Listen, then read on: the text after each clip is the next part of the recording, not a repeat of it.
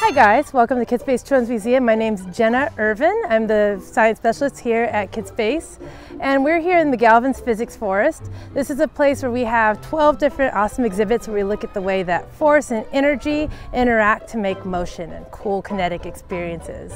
So why don't we go look around? All right, so we're here at the giant levers. This is one of our most popular exhibits here at Kidspace. And we have two levers here. One has a rope tied at the top and one has a rope tied at the bottom. And the goal is to pull the lever over against somebody who's pulling the lever from the other side. So this lever over here is going to have more what we call mechanical advantage than this lever here because their rope is tied at the top.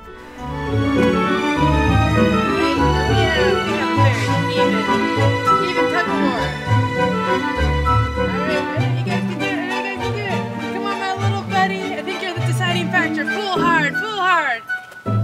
Should I jump in here?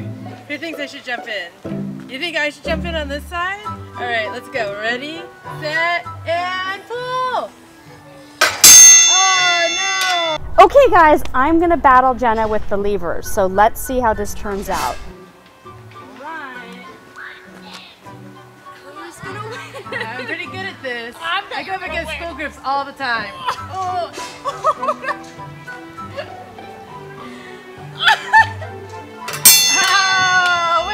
We're gonna try the lever with the mechanical advantage right now, and Jenna is gonna let me use the side with the advantage. Ready, set, go! Oh, that's easy! Yes! Alright, so we're at the wheel roll where we have these wheels and we're going to be observing the conservation of rotational momentum, which basically means how fast can these wheels roll down that ramp. So because we want this to be a nice clean race, we're only going to touch it with one finger. You make sure our wheel is touching the metal backboard right there. And then we're just going to lift our wheels, and remember, they go faster when you cheer them on. Okay. So you ready, set, all right, and come on, Speedy! Come on, Speedy! Come on, Speedy! Come on! We're doing it! Come on, come on, come on! We're doing it! Better boy, you can do better! Woo! Whaley, you did it! So here we are in front of the ball range where we have air-powered cannons shooting little rubber balls through these round targets behind me.